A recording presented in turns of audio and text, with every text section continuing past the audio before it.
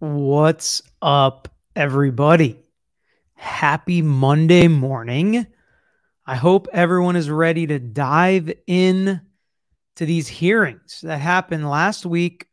Brian Kohberger, his team, the state, their team, some DNA experts, some lawyers, all had something to say about this Brian Kohberger case and what evidence is discoverable, what could potentially be found and used with this evidence, and why the state believes they either shouldn't get it or can't get it.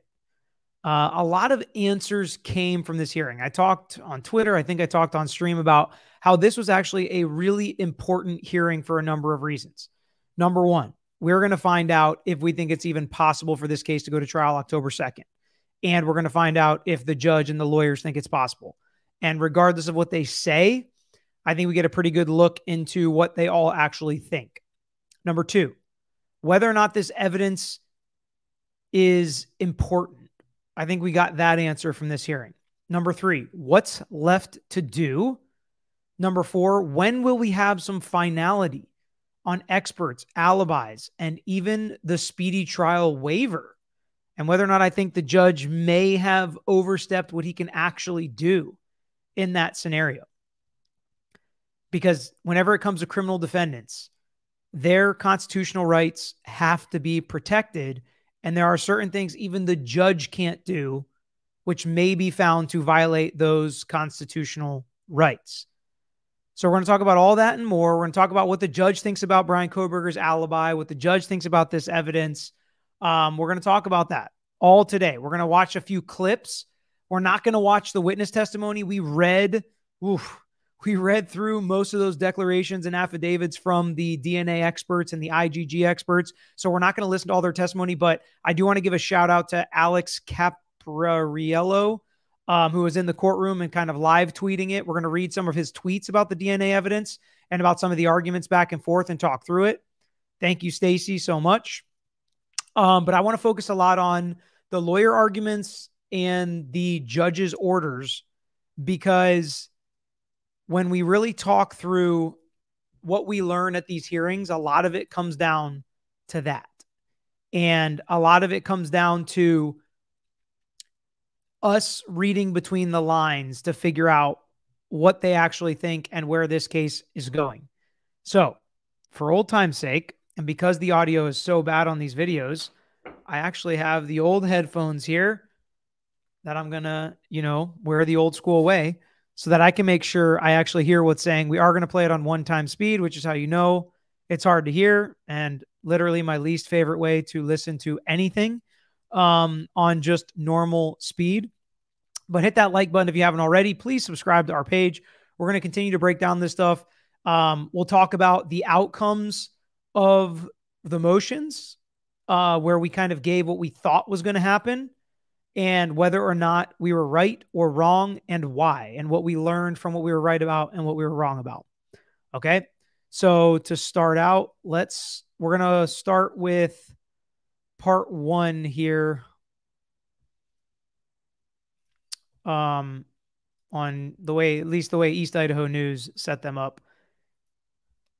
I believe this is where we're starting. Is that right? Yes. Okay. So, they start out arguing specifically about, who has what. The FBI has these things. They're not necessarily going to turn them over. We can't control the FBI. We've given them everything.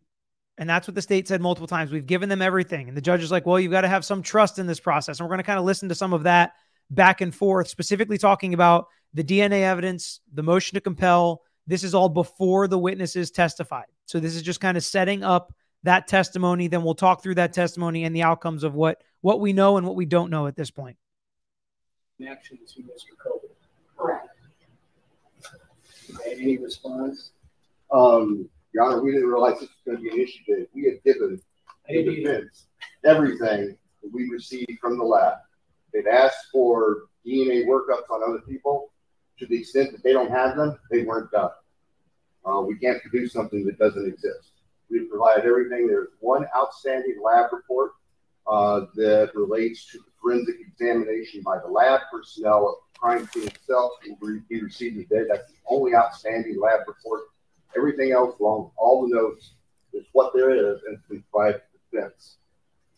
So they've given him everything. Now he's going to say certain things. Now my headphones weren't working, so I'm just going to keep doing it from the computer as best I can, even though it doesn't sound great. All right, yes, I will turn closed captions on. It's my bad.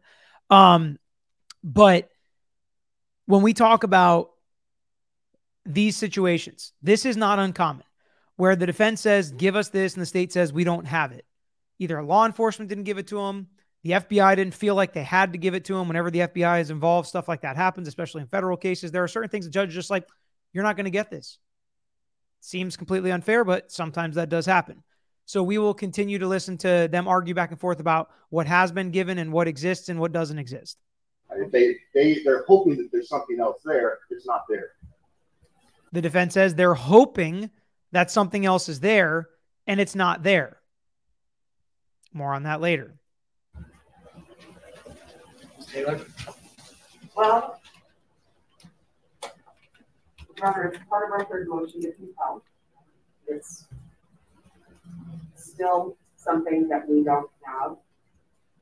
We also don't have the unexpected corrective actions, unexpected results from the Idaho State Police Forensics Lab for the 6 months before and the 6 months after November 13th, 2022. We did get some, but it's a narrow scope, and we asked for the full year, 6 months before and 6 months after. That's also in our motion. I understand your responsibility is to turn over every rock, but you can't get things that don't exist as well. So, I mean, there has to be some level of trust in discovery. You're all sworn attorneys. And so Mr. Thompson is saying that there will be one more lab report that is coming your way today, I heard him say. Maybe not today. We are waiting to receive it so that we can process it for discovery. It's supposed to be in any time. Okay. So he's like, you're going to get something else today. He's like, whoa, whoa, whoa. Maybe not today because we got to process it through discovery. What does that mean? Process it through discovery. Well, see if it's discoverable. See if we're going to object. See if we need to file a motion for protective order. See if we need to redact anything. See if any edits need to be made. That's what he means by process it through discovery. They also may need to bait stamp it, put it in its proper place and file where they need to in their system. And they do all of that before they turn it over to the defense. So he's like, it may not be today. Misunderstood that. So it's coming soon. It has to come soon because we're 6 weeks away from the trial. So, and this is, I think, the first mention. The judge says, okay, fine. I misunderstood. It's not coming today, but it's coming soon. And it has to be coming soon because we are 6 weeks away from trial. Somebody asked what bait stamping is. Bait stamping is like, it's BATES, just like putting a number at the bottom. So it's, you know, when you have a terabyte and thousands of documents, you number them 1 to 1,733 or whatever it is. So they could say bait stamp number 76 and everybody knows what document you're talking about. When there's a lot of discovery, sometimes you'll bait stamp it like that. But this is the first of many, I don't know if I'll call them warning shots, but mentions and stern mentions of this trial being 6 weeks away and whether or not it is even possible to get all this done between now and then.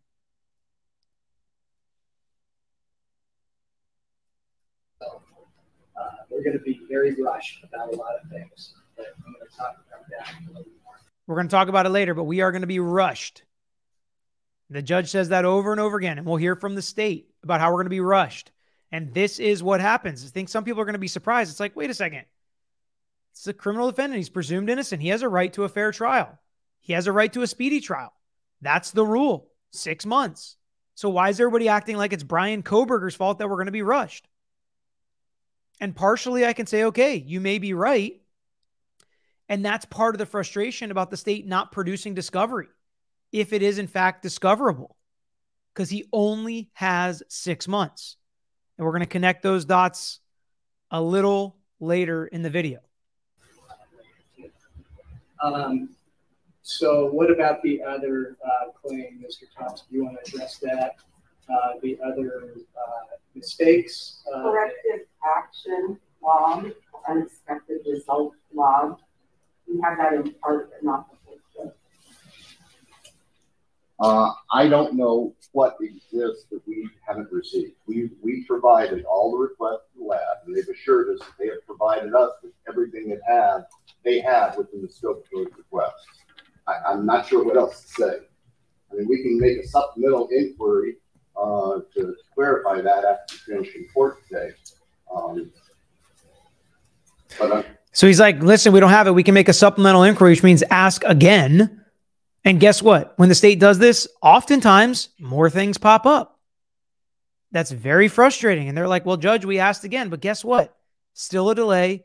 Defense still gets it late. They have to react to it if it does exist. Now, it might not. There might be nothing. And then it is what it is. The state has, or the defense has everything the state has. I'm kind of sitting here saying, Judge, give me everything we know to exist. Well, that would be wise to check on that. We will. Because we don't want this to come back on the eve of trial.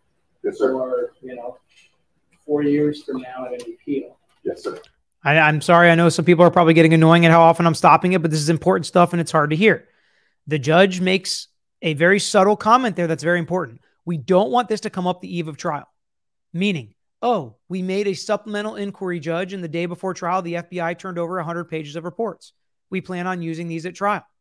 Well, either they're going to get thrown out because it's past the discovery deadline, or if he's going to allow them, now the defense has a very good argument that this is not a fair trial, and he's not going to waive his right to speedy trial. So they either violated his right to speedy trial, or they're going to go to trial with evidence that's unfair and should not be able to be used by the state.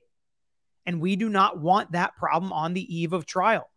That's why demanding a speedy trial puts so much pressure on the state and on law enforcement.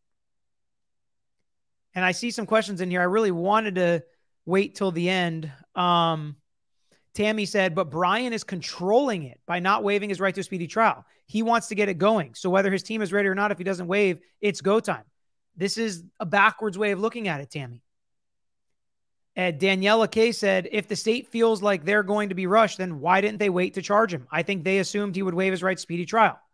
So the state actually had all the control.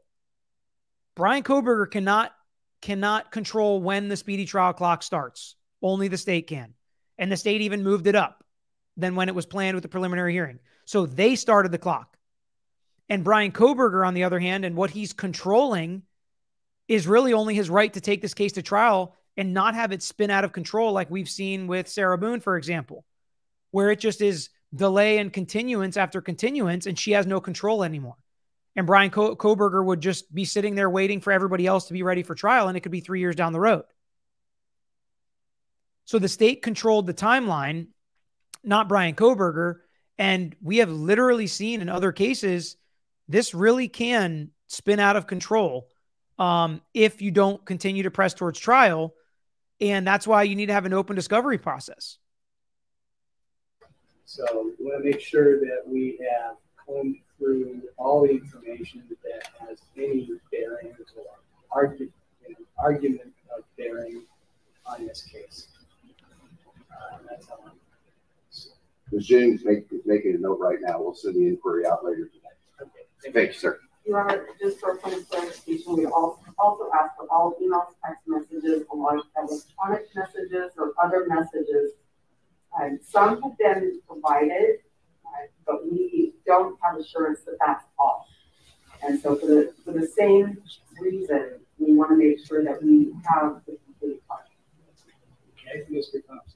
We have told them, we have given them everything that we know to exist. We've asked the lab provided it to them. At this point, all I'm hearing is speculation. Is they think maybe, or they wish something else was there. But as far as we know, it doesn't exist. We have told them, we've given them everything. All I hear is speculation, and we think something may exist. And at another point in the hearing, he says something like, so if the FBI messed up a little bit, does that mean we have to give everything in every investigation for all time? It's like, that's not the question. The question is it discoverable? And if you're saying it doesn't exist, then it doesn't matter if they're speculating. It doesn't matter. Nothing else matters if it doesn't exist. So you just stop the argument there. The judge is never going to make you turn something over that doesn't exist. But he continues to argue like they're speculating and whatever, but this stuff doesn't exist. Like, well, if it doesn't exist, you do not need to make another argument as a lawyer. If you're not going to discover something and you're not going to use it at trial and it does not exist, then there shouldn't be any issue. But if it does exist, now you have created a slew of issues. I don't know what else we can say. We can't respond to something that isn't real. Sorry, Judge. I mean, we're just sorting it out. Yes, sir. Making sure that everything that there is shared. We'll Except for the ones that you don't want. Absolutely. Yes, sir. And that's one of the reasons we're here. We'll make an additional inquiry to the lab to see if there's anything else in the form of emails that they haven't already provided to us. I would add, I mean, there are times, okay, in the world of the law that sometimes people forget to do things, or sometimes things fall through the cracks, and so it's always healthy to make sure that it's done thoroughly. Absolutely. Thank you, Judge. Thank you. All right. So then they kind of get into the DNA evidence. And instead of listening to all that, I'm going to bring up some tweets here that give us kind of a synopsis. And I want to hit some points here. Taking a seat, faint smile. We'll take them out of order because it doesn't really matter. Vargas is discussing investigative techniques that law enforcement officers do. And she literally says, the only thing stopping law enforcement from breaking these rules and using DNA in situations where people have not consented to it or they're not supposed to is basically the honor system. That's basically what it is. And she knows for a fact law enforcement circumvents that honor system on occasion. Now, she said she was torn, and she details the workarounds and loopholes that exist. She struggles with this. It's an ethical dilemma for her because she's worked with law enforcement, obviously seen this happen, knows that it's wrong. Barlow and Mercer were the lawyers that were called as experts, and they basically went through why you need this IgG DNA stuff, what type of arguments you can make, how you need it to determine what experts you're going to call, how you need it for potential Fourth Amendment and suppression issues, which would indicate that maybe the defense thinks something is there for them to suppress this evidence and get it thrown out altogether. I haven't heard anything that really compels me to believe that. But the argument the state made here, I actually fully 100% agree with. And actually the judge disagrees with me, so it's interesting. But the state makes this argument like, Judge, these two lawyers are being called as experts. Now, they're not DNA experts. I get that. You can call experts for other reasons. But literally, all these lawyers are really doing is making arguments that the public defenders or Kohberger's defense attorneys could just make from counsel table. None of what they're really saying is evidence. None of what they're really saying is expertise any more than my arguments are as a lawyer. Like, that's what lawyers do. It's like, Judge, there have been cases where they've taken this IgG and they found they used the wrong database, or it was collected incorrectly, or the chain of custody was broken and therefore it was contaminated, or the evidence, the trace DNA was transferred from here to there, and we can only prove that if we get this information. That's all legal argument, which is exactly what the state said. But the judge said, we're not going to talk about the law. We're going to talk about legal argument necessarily. I just want to hear about the DNA part of this. So basically they're going to tell him, this is what the DNA is. This is how we've used it in the past. This is what we can find out if we get it. To me, the most important aspect of this is we need to know what experts to even call, Judge. We need to know if there are issues. We need to talk to our experts about those issues. So if we don't even know the basic information, it's impossible for us to do this. And to me, that is important. And the fact that law enforcement can work around it is important. And the other DNA expert, again, gives background. What is it? What's IgG? How do we use it to connect the dots? Yeah, here we go. Prosecution. The mere possibility, this is the quote I mentioned earlier. The mere possibility that the FBI violated the terms of service shouldn't be enough to force disclosure of the information, or else you will run into the issue of having to show the entire investigation, every case. Judge says, because this is a death penalty case, he doesn't want to make it through the full trial only to hear during an appeal process that the defense did not have documents that they should have had, in which case everyone will be accused of being bad lawyers. So this is when we didn't get a ruling on this, just in case anybody that thought we got a ruling on the DNA evidence. The judge has a reserved ruling, which I expect to get it early this week because, again, when we get to the scheduling order and how quickly all this needs to go. But there were indications to me, and what my guess was before the hearing is that the judge is at least going to grant this partially and force the state to turn over more of this IGG evidence. Will it be to the amount that the defense thinks they're entitled to? I don't know that answer, but I feel very confident the judge is going to force the state to turn over something and more. And the fact that the state's like, so if they violated the terms of service, that means we're going to have to do this on every investigation. It's like, yeah, what's the problem with that? What's the problem with turning over the investigation to make sure they did it right? That's like what defense lawyers are there for. To hold the state's feet to the fire so law enforcement does not step on your rights. And I realize a lot of people don't like Brian Kohberger or think he did it. And that's fine if that's where you're at. But this is the slippery slope argument. Some people don't like when lawyers make slippery slope arguments, but we do this and then all of a sudden they're allowed to just tap into your phone whenever they want to and read all your text messages and whatever. It's like, well, I mean, if we want to do that, I mean, we found that he, threatened somebody via text. So, I mean, it was worth it because we got the guy, right? It's like, that wasn't a real threat. You can't tell the context from my text. But if you get a good enough prosecutor on the other side, maybe they can convict you based off that text that they were able to just tap into your phone and violate your rights and get. So we just don't want to give law enforcement opportunities to circumvent the rules. Not that they all do, but like any profession, there's good and there's bad. And that's why it's always important to make sure everybody plays by the rules. Not just you and I, but everybody. And I think that's very important. So Lady Law said, what if the state does not have all they're asking for? Well, I think some of it was at least hinted at in other documents and probable cause affidavits and things that have been filed, that at least some of this exists.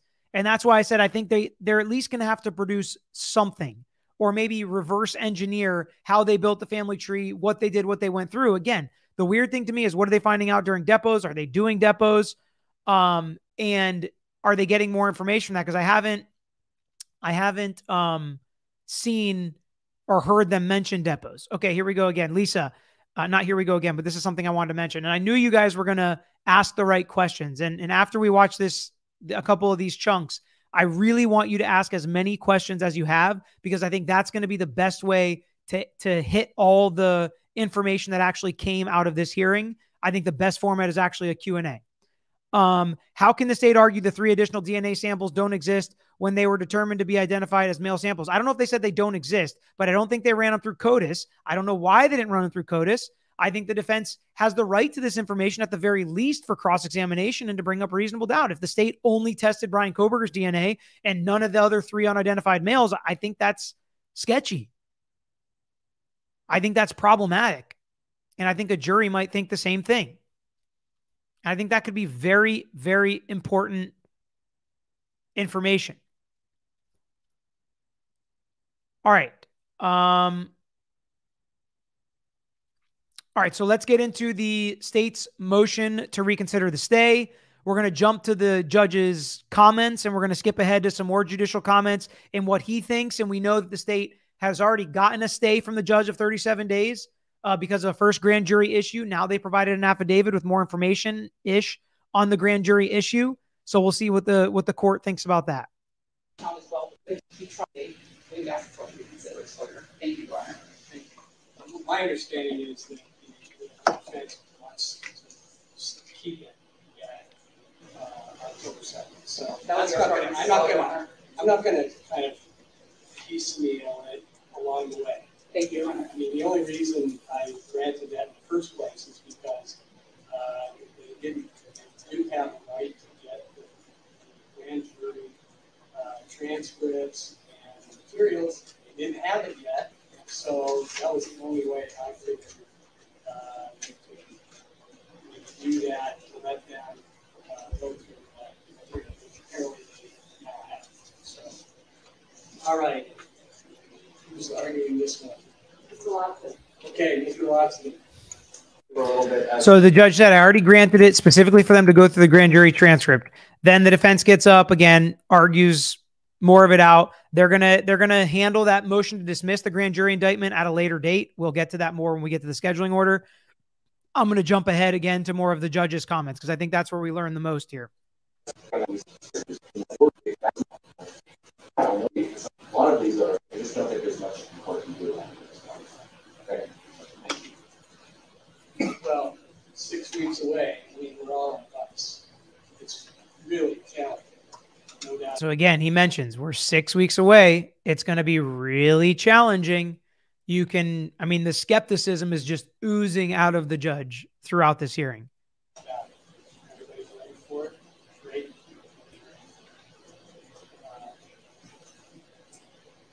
Okay, any response?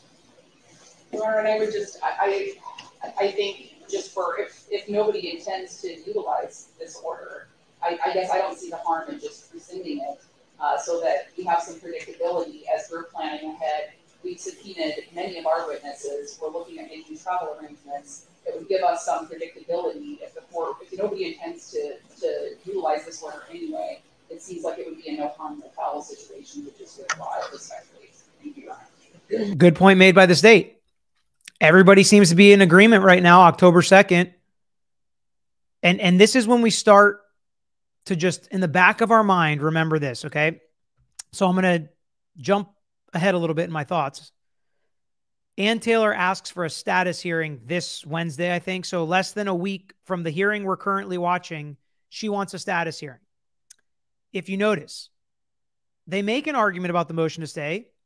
The judge ends up denying their second motion to stay and basically calling the first motion to stay moot because they're not using it. They're not using that 37 days. Now, I think there's an argument that if they said, Judge, we had to take time in preparing this grand jury, this motion to dismiss the grand jury indictment. We had to review the grand jury materials. So we need those extra days to prepare this case.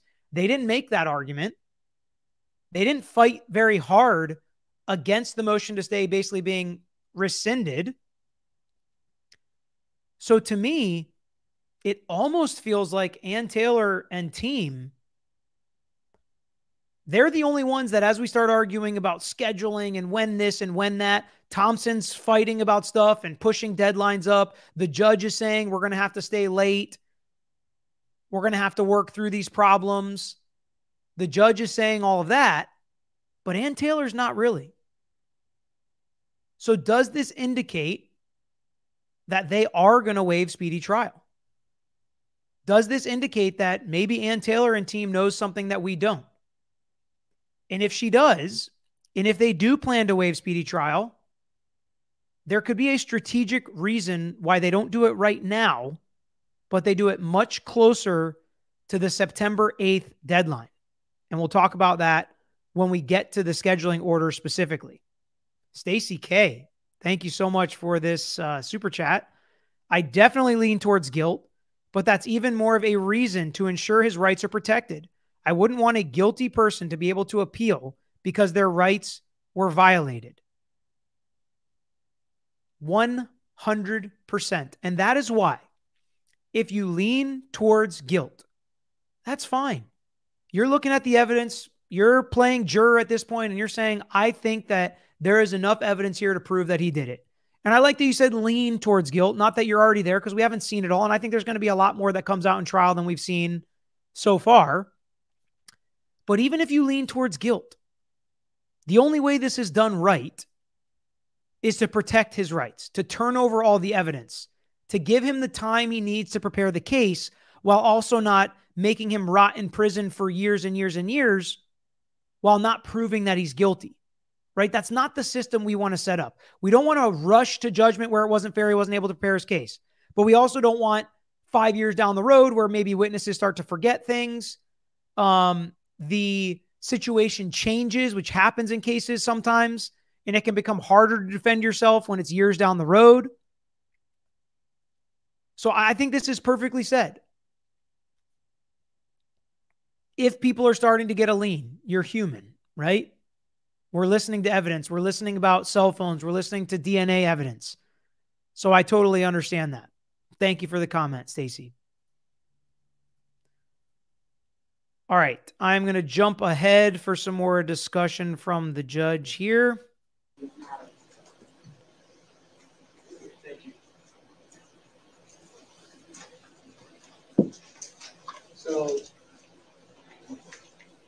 one of the things that I'm thinking about is just how short the time is we have right now.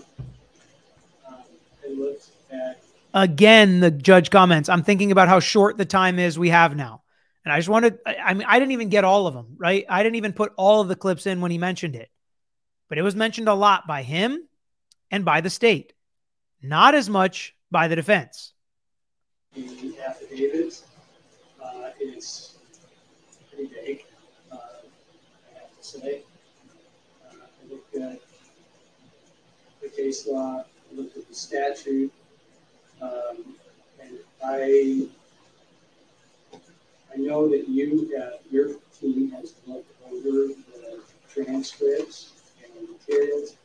I know that I believe Mr. Thompson was there for this period of time. They don't have that advantage of knowing what happened.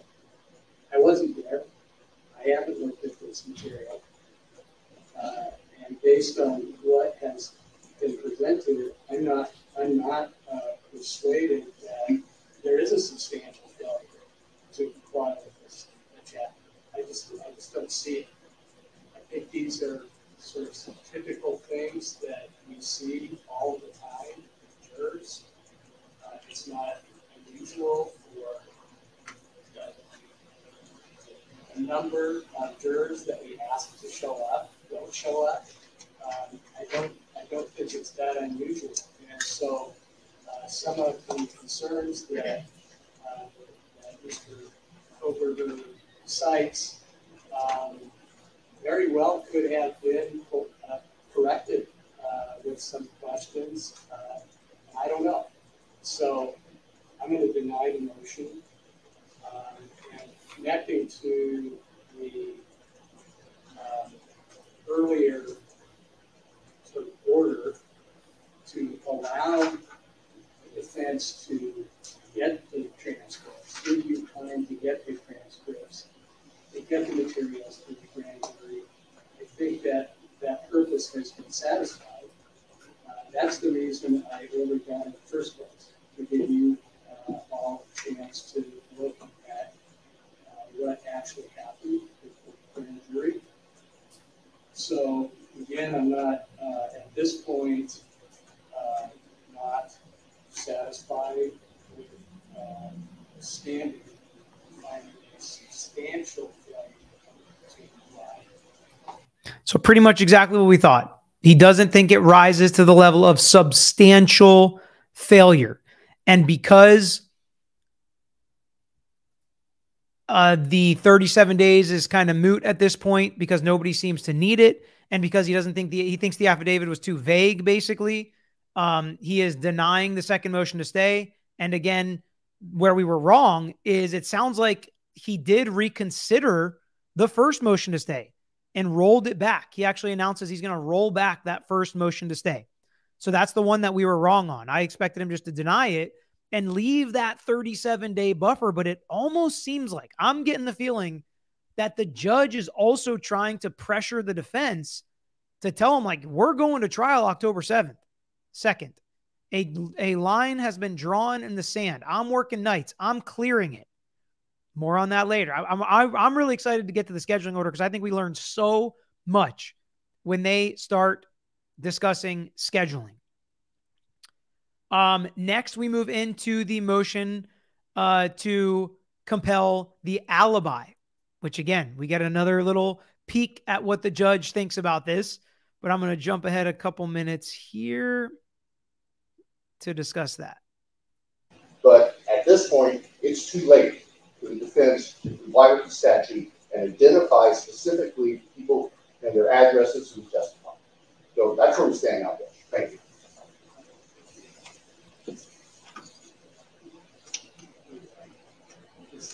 It's me, Judge. All right. Your Honor, we provided to the prosecutor what we can provide to the prosecutor and more. What does that sound like? So I left that clip in there because the state's like, hey, we need more information. If this is really an alibi, finally they gave us a little bit more. That's what the state said. Finally, they gave us a little bit more, at least that he was driving out, and that maybe Mr. Kohberger testified to it or cross-examination or expert witnesses, but they haven't given us enough. Where specifically was he? It's not technically an alibi without specifically where he was, not that he was just kind of driving around. And what does the defense say? Judge, we have given the state everything we can provide to the state and more. That literally sounds like what the state said to the defense a few short hours ago at this point, where they said it is what it is, Judge. We can't produce something that doesn't exist. So can we read that same comment into what the defense said here? Well, we can't produce something that doesn't exist. So if there's no corroborating materials or witnesses that can say where he was or give him an alibi, it is what it is. And we've provided what we can provide to the state. I think that Mr. Thompson's right. We don't have to tell the prosecutor if Brian's going to testify or what Brian needs to say.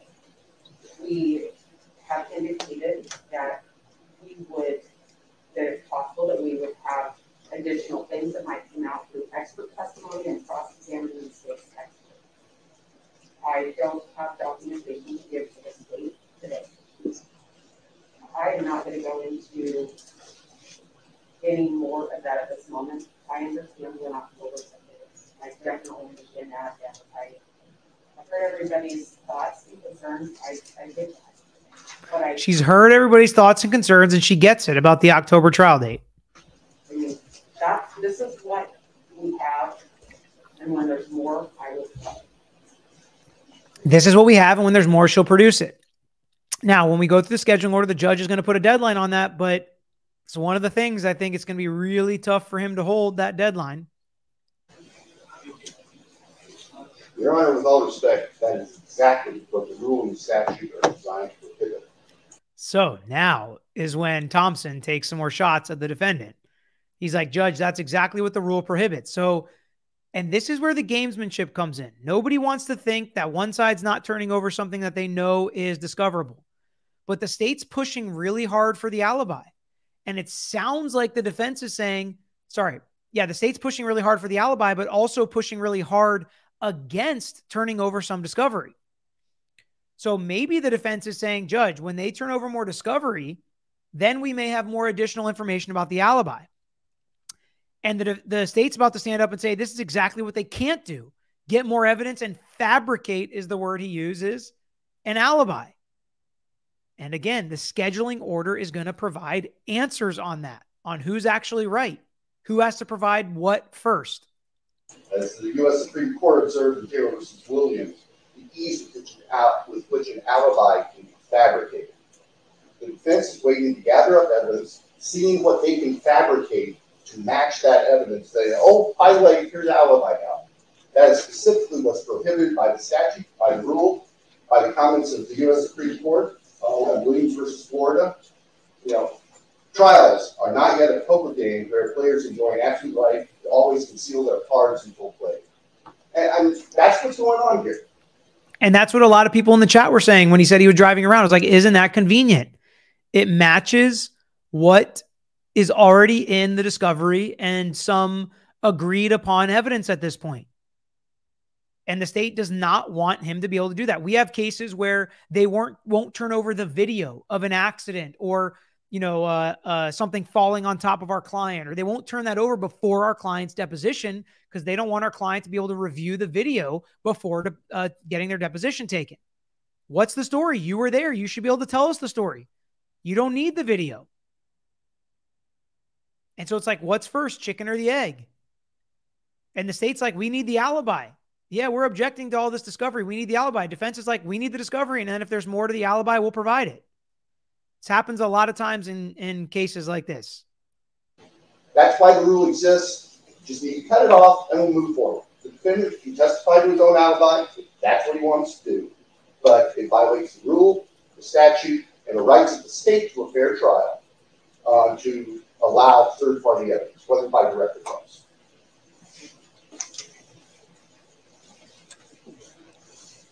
Well, the way I understand this is, and this is in the so-called alibi, not really an alibi. So the judge says in this so-called alibi with air quotes, and then he says, it's not really an alibi. So that's what he thinks about Brian Kohberger's alibi at this point.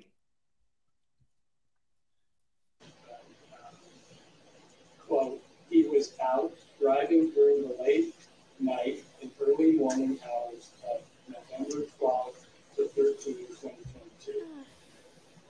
So what I'm going to do, because the next motion is for a scheduling order, I'm going to address this in terms of the agenda. And we'll see how that goes.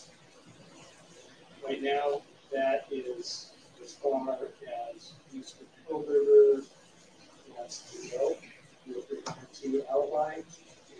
That's fine. But if there is going to be so he basically said, that's fine if that's as far as he's going to go, but we're going to mention that again in the scheduling order.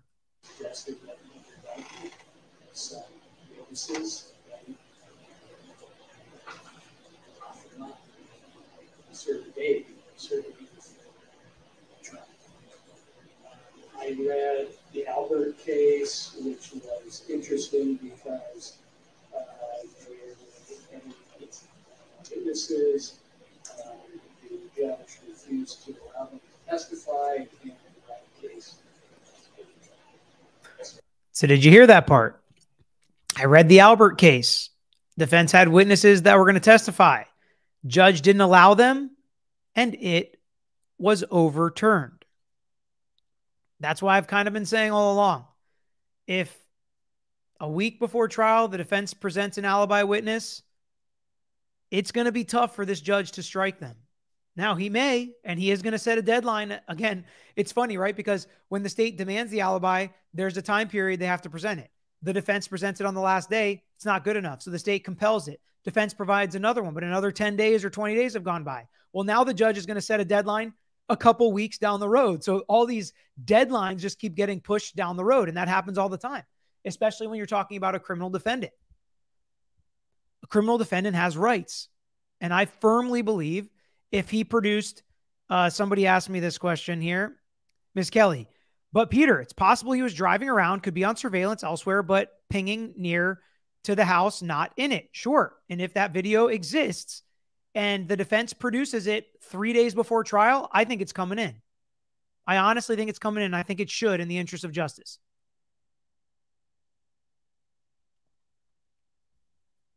Now, I do think the state should have the opportunity to have somebody look at it. So maybe 3 days, maybe it is enough time. You know, see, has it been doctored? Is it authenticated? Is it his car? Can they bring an expert to say it's not his car? So maybe that's why we have some kind of, delay or stay or whatever it may be. I think there can be a small continuous before we actually hit the speedy trial period. But I think if they come up with legitimate alibi evidence, it's going to be let in. You just heard about that case he mentioned where witnesses were struck and the conviction was overturned. And that's the last thing anybody wants. Yeah,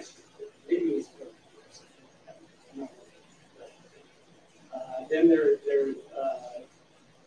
Perez, that was 2021. That was a court of appeals. And he said, not a lot.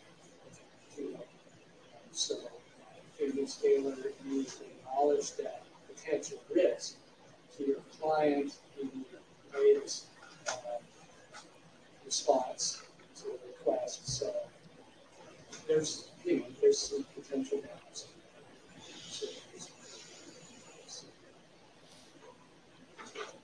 Constitution of the United States. So I think the last this Senate.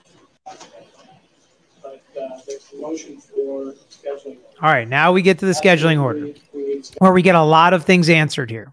Okay, I don't dispute that. Didn't do it earlier because we were dealing with other things, thinking possibly this case was going to get pushed out because there were so many issues. He thought the case was going to be pushed out because there were so many issues, as did I, as did many of you, as did many people commenting on this. I still believe that that is the most likely scenario. And I get it. I'm kind of being pushed into a corner. I'm on an island kind of by myself because of how this looks and how everybody's really pushing this towards a speedy trial and towards that October 2nd trial date.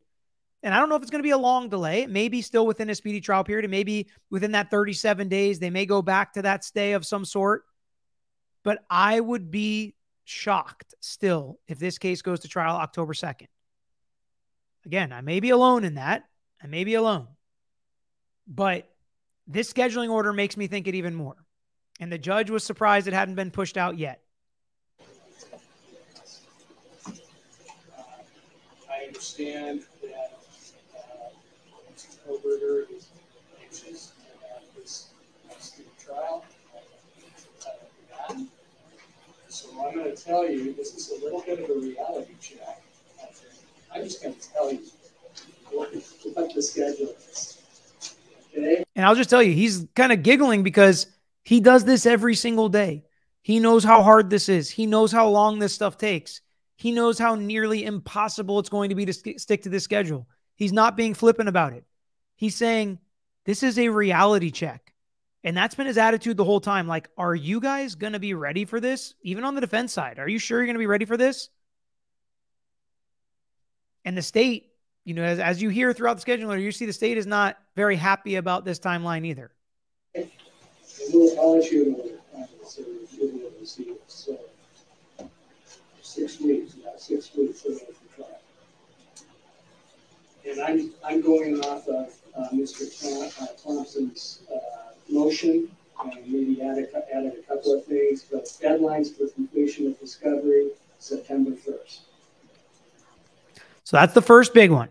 Completion of discovery, I believe not including expert discovery. We'll keep listening. Yeah. Sorry, Lori. Great idea. Don't forget to like the stream. Let's get to 5,000 likes here as we're watching. September 1st, discovery cutoff. What does that mean? Well, we're going to get more clarification later, but at the very least, it means all the text messages, lab reports, emails, IgG evidence, all the stuff they've asked for, filed these motions to compel on, must be turned over by September 1st. There will be no more, judge, it has to be processed through discovery and we'll get it to them soon. Not tomorrow, but soon. There will be no more of that. Everything needs to be discovered by September 1st. Now, what are the sanctions if you do not turn something over in discovery before the discovery cutoff? Well, the first sanction usually, and federal courts stick to this to a T. I was in the middle of trial one time and the defense tried to enter something. It wasn't a big deal, but I was like, Judge, they never discovered it, so we didn't have an opportunity to really look at it or prepare for it. Judge is like, is that true, defense counsel? Did you not discover it? And they're like, yeah, Judge, it didn't get put in discovery. She's like, it's out. Didn't think twice about it. Federal court, they stick to the rules a little closer. But here, if you don't discover it, theoretically, the sanction could be then you can't use it at trial. That's a big sanction. However, if it's IgG, DNA stuff that the state says is not important and they're not going to use anyway, do they really care if they don't turn it over by September 1st? And then, oh no, we can't use it at trial. You've seen that meme. It's like, oh no, and they're laughing. It's like, don't threaten me with a good time. We can't use it at trial. That's what we don't want anyway. There are other sanctions, of course, if they don't do that. But what often happens in discovery as well is you ask for something, they object to it, and then when they turn over the answers or the documentation, whatever it is they're compelled to give from the judge, many times it's still not complete. And that opens up other questions. So if the judge compels them to turn this IGG stuff over, how in the world is the defense going to analyze it, go through it, produce whatever discovery they have in response, or ask for more? If it, like I already told you, if an email references somebody, or an email references, hey, based on that text message, we're going to go ahead and use the IGG or go into this database. It's like, well, state, we need this text message that's referenced in the email. Therefore, we need more discovery. And is the state going to object and file a motion for protective order on that? Say, judge, that's work product, or that's outside the scope of your motion to or of your granting of their motion to compel. And now we have to have another hearing and fight about it and see whether or not that discovery needs to be turned over. So a September 1st discovery deadline is wild when they still don't even agree as to what is discoverable. Now, we always get there eventually, a lot of times with a lot of help from the judge. But just that first deadline of September 1st seems almost impossible for them to get all this discovery turned over and for the defense to agree that this is all the discovery. And so what happens if the state violates that, or if they don't turn something over and the defense asks the judge and the judge ends up being like, that is discoverable? Well, is that a violation of Brian Kohberger's speedy trial rights? They violated a court order. They violated the scheduling order. They didn't turn over discovery in time. And it's discovery we need that we think is going to be good for us that's in their possession. You start creating major problems and potential appellate issues. Now, the judge can try to cure by kicking the case down a little bit. You know, like I said, I think there's a couple weeks after October 2nd that are within the speedy trial period. So maybe they use that time. Maybe they use the 37-day stay. Maybe they get creative. Maybe they say, state, you've got 24 hours to turn all this stuff over. And it's only been 2 or 3 days, so it's not that big of a prejudice or a harm. But I just can foresee issues like that, that I think that's one of the reasons Ann Taylor has not waived speedy trial yet for Brian Kohberger. Because you want to hold their feet to the fire. And if they make a screw up, you have the motion that the state has violated his right to a speedy trial. I think she might file that regardless and say, because of the state's inaction, because of the dragging of their feet, because they refuse to turn over relevant discovery, they have violated his right to speedy trial. It is impossible for us to prepare this case in 6 months, which is his right, because of the state's actions. Let's listen to some more of the dates.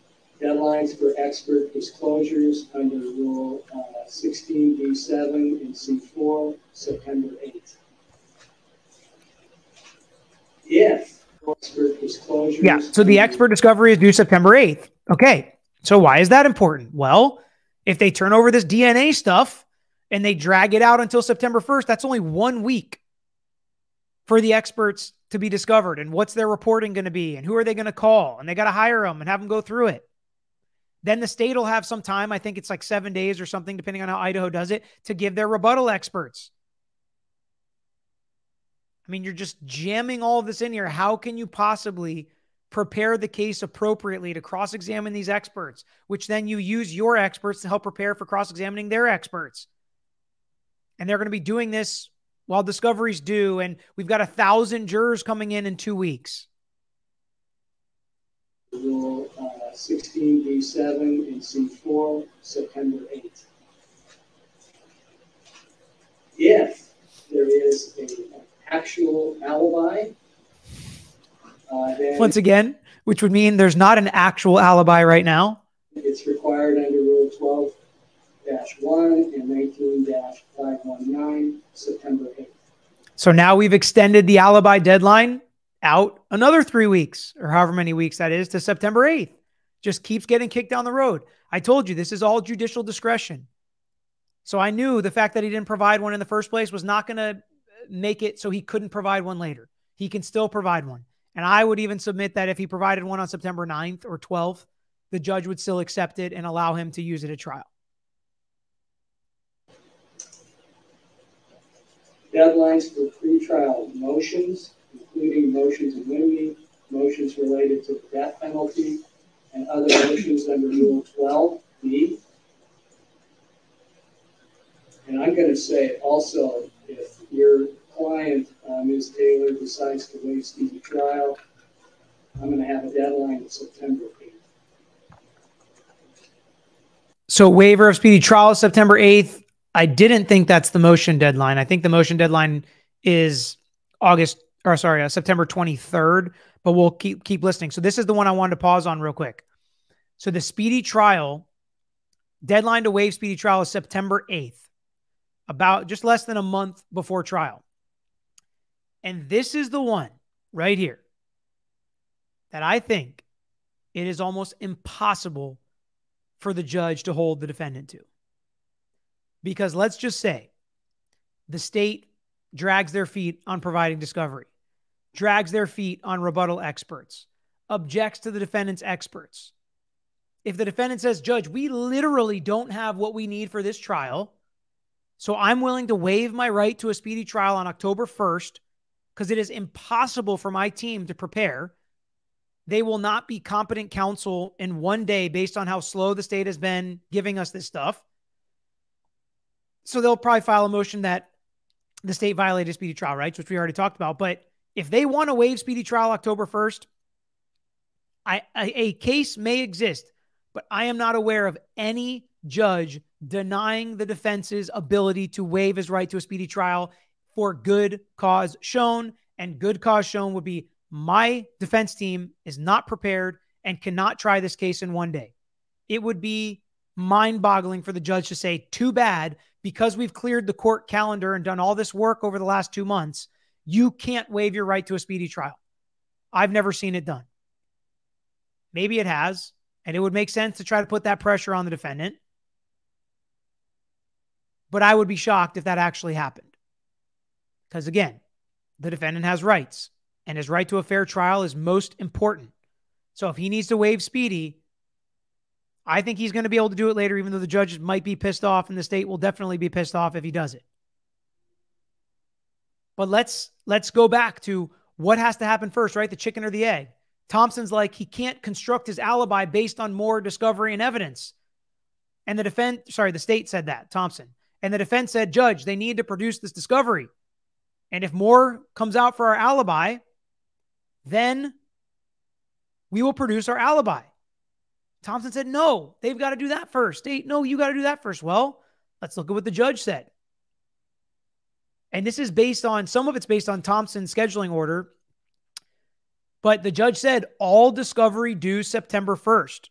That means the state and Mr. Thompson needs to produce discovery by September 1st.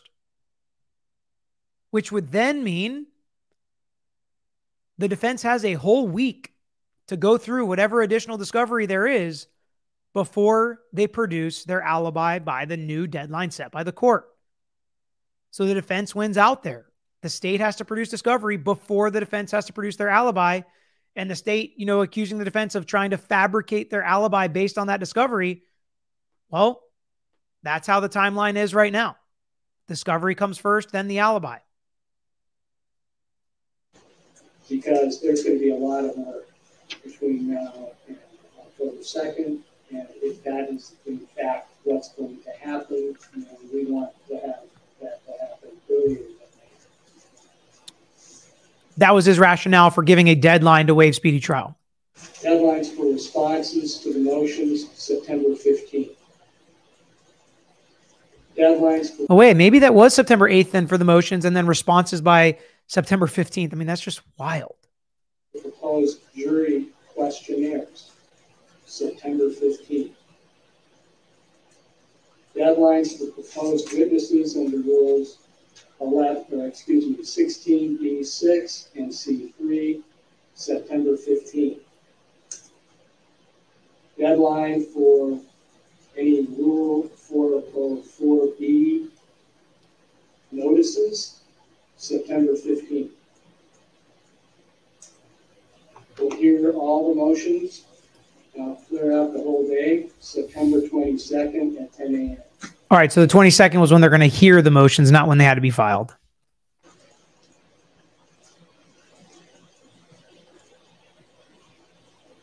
I'll call it first steps for death penalty qualified jury selection. I'm carving out September 25, 26, and 27. I don't know if that's enough. We'll see. That would be pretty quick, I think, 3 days to go through 1,000 jurors and see who's death penalty qualified. But we're on a sped up schedule here. Final pretrial conference, September 29 at 10 a.m. Trial, October 2nd, starting 8:30 through November 17th. This is a tight schedule. You all know it. But we can do it. That's what everybody wants. I'm up for it. Okay. I'm going to clear out the deck for September. And again, there's a little tinge to don't make me clear out this deck and then waive your speedy trial later. Like there is a little tinge to that, and you can't blame anybody for that, but that's his right. And again, I would be shocked if he was ever not allowed to waive his right to speedy trial to continue the case if he needed it to prepare his case. But the judge is absolutely putting pressure that you better make that decision by September 8th. Don't make me clear my calendar for 6 weeks and then go back on it. And now we're stuck wasting more people's times on other cases that could have gone to trial during that time and didn't because we cleared it for your case. But the defendant, it's his only case. You know, everybody else can be annoyed about that, but it's kind of like what, somebody I thought commented that. Like if this was your case, you would want them to do everything to defend you. And so there may be other things that come up, including you want to set a hearing on the motion to dismiss the indictment at this point? Your Honor, we should set that for hearing, but we have an additional motion to dismiss the grand jury indictment for various things.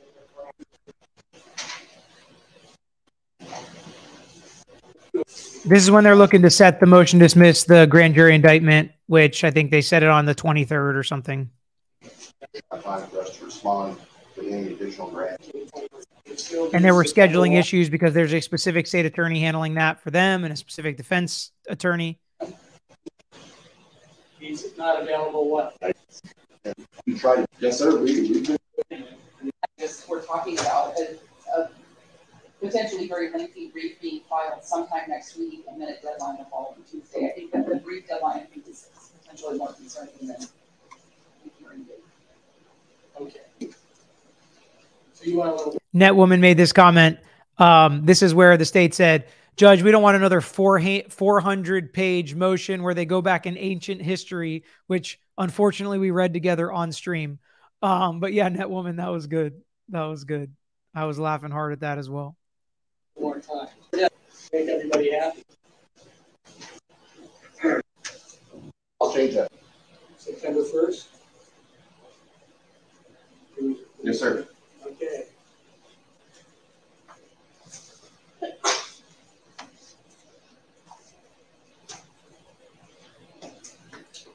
Keep the lines of communication open.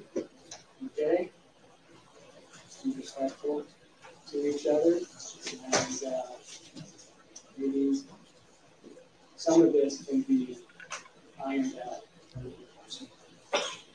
And just to clarify, Judge, on the September 1st deadline for discovery, that includes also all litigation and sentencing evidence. Is that correct? It's all one and the same. So Thompson lays a little bit of a hammer here. Again, this is all about pressure, about are you really going to be able to get this done in time? Thompson said that's September 1st.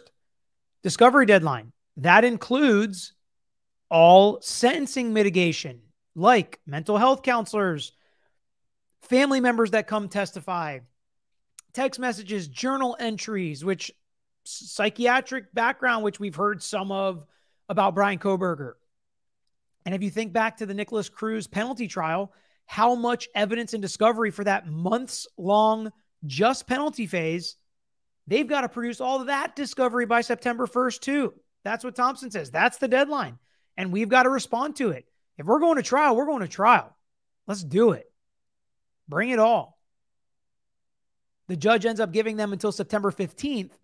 So a little extra time, but not much. And the defense doesn't even really fight it.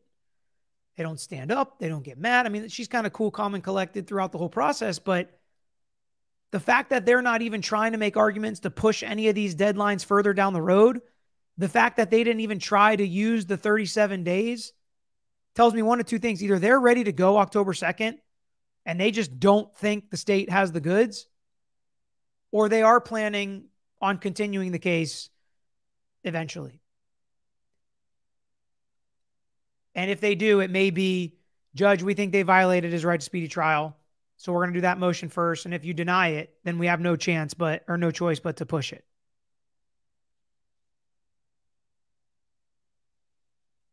But Thompson, throughout this entire hearing, was getting very upset about the timeline. Again, like somebody else made the comment, Brian Kohberger's in control. He's not in control. This is just a right he has. And the state can't trample on it. The state chose when the timeline started. It was always going to be a potential of 6-month timeline. Now, gamesmanship exists. So maybe the state said, oh, there's no way he can get this done in 6 months, so let's do it now, start the clock now, make it impossible for him. But that's not appropriate.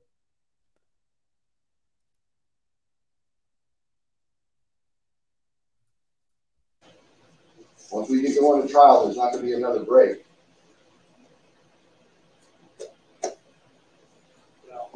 I just want to make sure that the defense and we are clear that that's the line being drawn. I don't want to get balled up in some after the fact saying, oh, well, for purposes of sentencing, we want to call this expert and this mental health person and these family friends and all that sort of stuff. That's not going to be appropriate post-time trial starts. Well, figure out, I think this is what was discussed when we decided October 2nd, is that the trial would be 4 weeks and then the sentencing would be 2 weeks. 8 weeks. Guilty. I believe so. Right. So during that period of trial, I mean, there's see a whole bunch of lawyers here. Maybe that's something that could be done. We wouldn't have to do that by 6 years. With all respect, I don't think that's realistic, Judge. This case is complicated. I think it's going to absorb the efforts of all the attorneys that are standing before you right now, just on the issue of guilt. And the state, of course. Thank you, Rebecca. Hope you're ready for the draft next week. Needs to have time to react. The defense is going to disclose sentencing experts. It's going to disclose possible things about background, mental condition, those sorts of things. Those are complicated, lengthy endeavors for us to respond to, including the possibility of having to retain other experts to rebut whatever the defense Mr. Kohberger wants to offer. And I think if we're realistic about this timeline, we need to suck it up and be realistic about everything. That includes the defense's obligations. Right, I don't have a I would have a question about rebuttal witnesses for the state, rebuttal experts for the state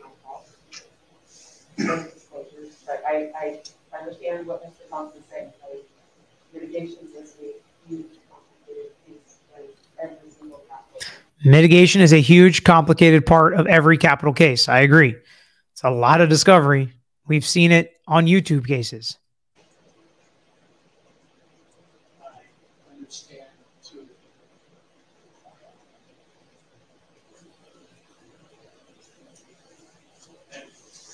I have no idea where you are. I mean, look at how defeated they all look. They're like, I just honestly don't know how we're going to do it. I don't know how we're going to do it, but here's the timeline.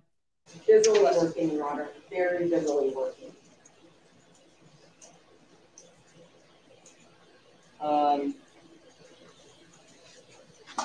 I would suggest that maybe there could be a little more time for that. Maybe make a deadline for sentencing put together by September 1st. We agree. We don't have time to work on anything else. And including mitigation. All right, I think we've gotten the gist of it there. So there were a couple other things I wanted to hit. We're over an hour though, so I really want to get to your questions. So get your questions in now. I'm going to answer as many of them and weave in as many of the things I wanted to mention that I haven't mentioned yet as we fire through these questions. Anastasia, question. If the state never turns over the documentation they say doesn't exist, is there an equivalent to the negative inference to jury instruction that was used in the Paltrow case?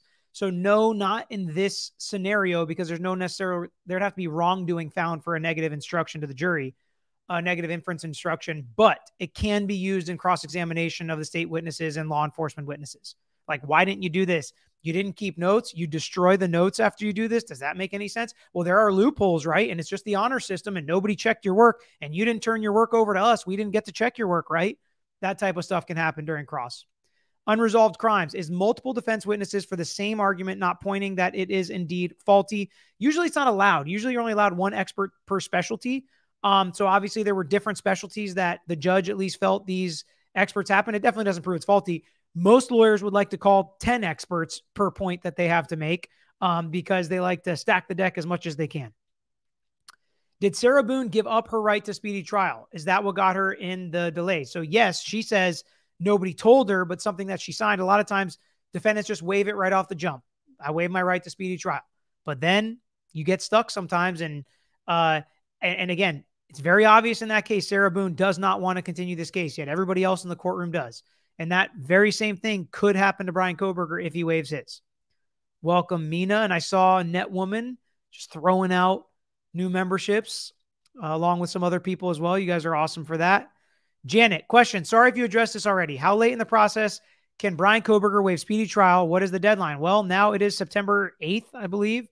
But I'd be very interested in how the judge plans to hold him to that.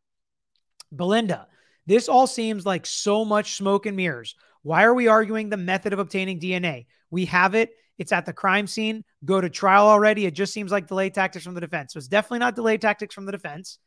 Why not turn it over? I'm on the other side of this. Fine.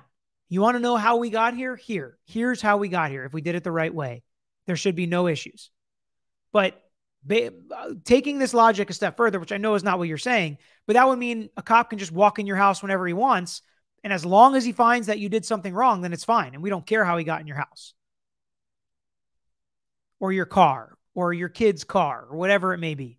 And we just get rid of our rights at that point. Rubber toe. I don't know. Like if it was you in BK's shoes, you wouldn't want your lawyer arguing for every shred of discovery that you wanted. People are so quick to give up their rights these days. This is the comment I was looking for before when I mentioned it. Yeah. I mean, if it's you, trust me, clients want every stone unturned and they deserve it. Shado.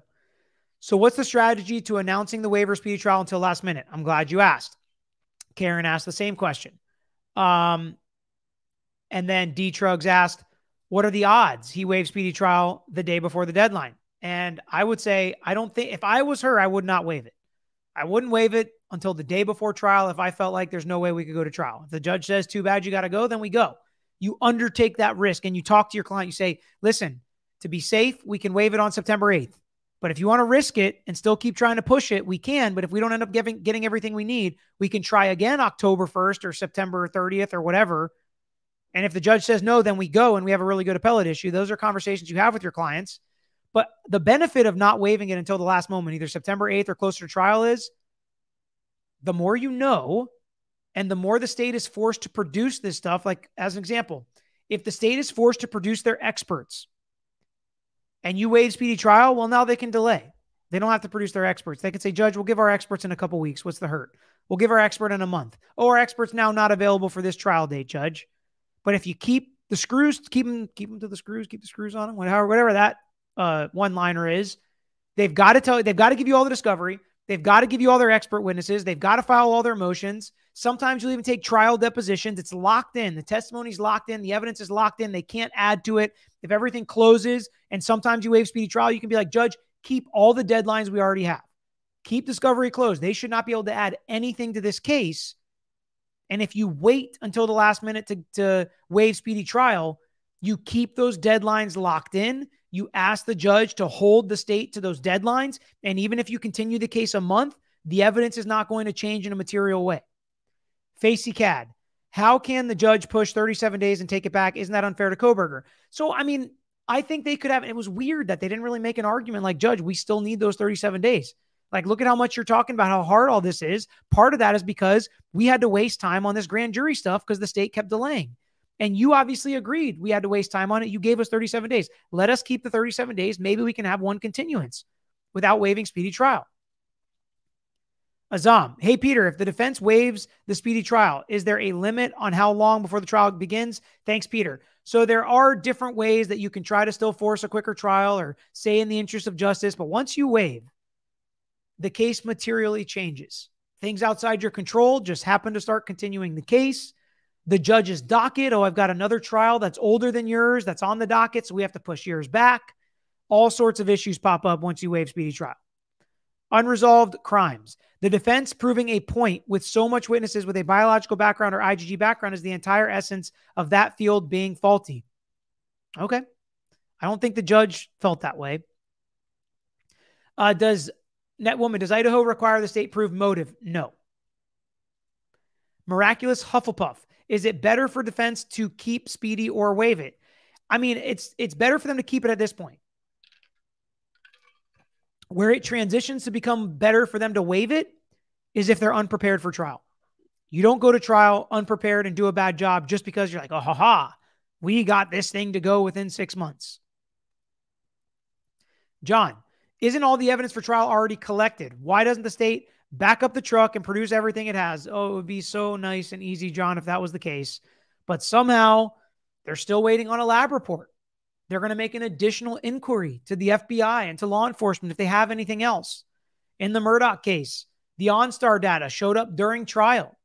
So many times evidence is still collected. And I mean, in the YNW Melly case, a lot of evidence came out during trial or way late in the process. Sometimes that's what happens, and it's frustrating. Belinda, love your fair and unbiased analysis. You would make a great judge one day. Ever think about that career path? Much love to you and your team from France, Belinda. I don't think I could ever do it. It just seems kind of boring to be a judge. It's not for me. It's not for me. I like the action too much. I love talking about it with you all and getting your opinions on it. Great Dane Mom. Question, is the defense using speedy trial as a tactic? Maybe. We don't know. We're not in the room with them. Beth. Hi, Peter. I am so moved by your argument and giving us insight and knowledge. Thank you very much, Peter. Best from Denmark. Thank you so much, Beth. It's crazy. We got France in here. We got Denmark. All these people are interested in our process. And then, of course, a lot of Americans interested in the process that affects them and their loved ones.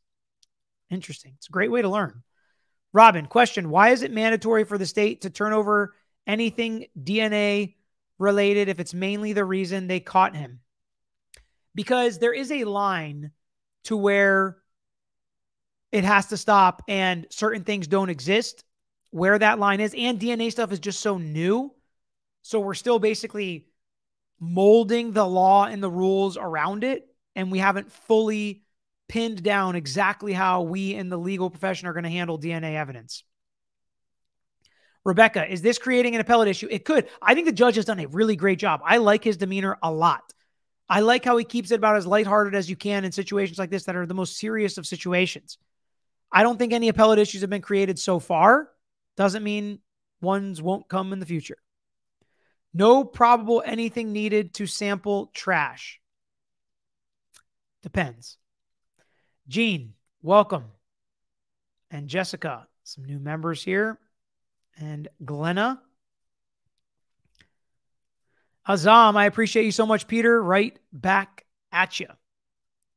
Edward, hi, Peter. So what happens if speedy trial is violated? It seems like this is a definite defense strategy. The state took forever to get discovered to defense. No, I think every single time they do take a while, it's another argument that the defense is going to make.